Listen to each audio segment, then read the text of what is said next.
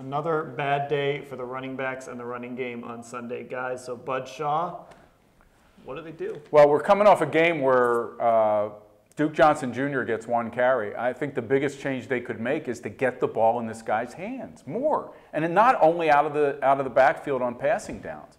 Hand him the ball, pitch it out.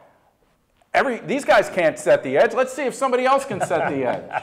I think Duke Johnson has to handle the ball. I've seen enough of the other 2 guys. Michael?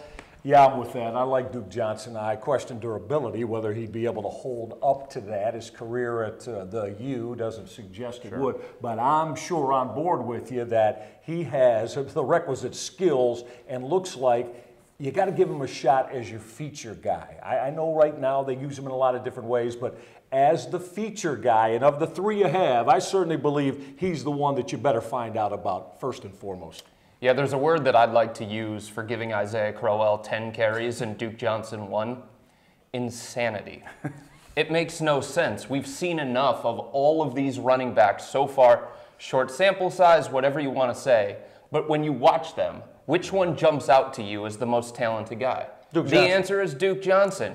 He can run the ball, he can catch the ball out of the backfield, and the defense gasps every time he takes the field at what he's capable of doing. He was the best player offensively besides Josh McCown in the first half against Arizona, and he disappeared.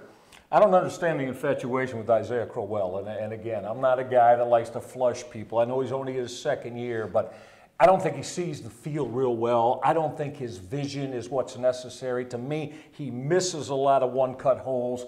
I don't see the fan infatuation that everybody thinks Crowell is going to be an all-pro running back. Don't see it at all. Can we all agree, though, like, let's get rid of the Wildcat guys. It's not 2009, right?